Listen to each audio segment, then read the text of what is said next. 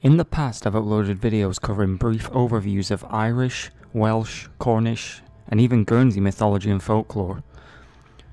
In this video, we'll be taking a look at yet another traditional Celtic region, Brittany, in the north of modern France. The Breton people are said to be descendants of the insular Britons, which were said to be the Celtic Britons. These people settled in the Brittany region as early as the 3rd century.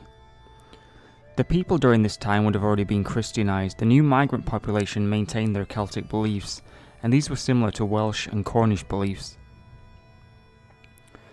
Breton mythology, like Cornish, Irish, Welsh, and Scottish, contains a number of gods and creatures, and they often have a strong link to nature. Breton mythology is interesting as there are often traces of British Catholic saints that mix with traditional beliefs. During the Roman invasions, many of these tales, places, and landmarks were completely destroyed.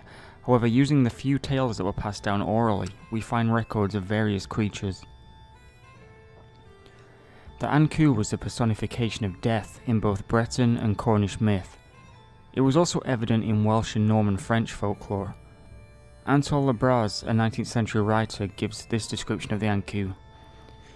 The Ankou is the henchman of death, and he is also known as the graveyard watcher. They said that he protects the graveyard and the souls around it for some unknown reason, and he collects the souls on his land. The last dead of the year in each parish becomes the Ankou for his parish for the following year.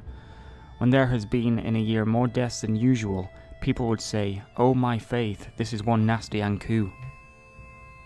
The Bugle Nos, or night shepherd, was a fairy spirit that lived in the woodlands of Brittany. He's said to be the last of his kind and is described as being extremely ugly. His appearance caused him distress, and it's said that he looked so awful that even woodland animals would avoid him, which caused him to cry out to warn humans that he was approaching so that he wouldn't frighten them. He was not malicious and was rather gentle, although he was doomed to suffer a life of complete solitude. It was even said that they were so hideous that a human would die upon seeing one. The Corrigan is a fairy or dwarf type spirit.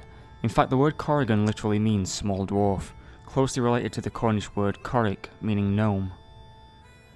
Their nature seems to change according to the place. They are often said to inhabit rivers or springs, seen especially at dusk or night. They would try to lure men into their beds, which resulted in a watery death. Similarly, Morgans were another form of water spirit that would drown men. They would use their beauty or would often show glimpses of underwater gardens with buildings of gold or crystal.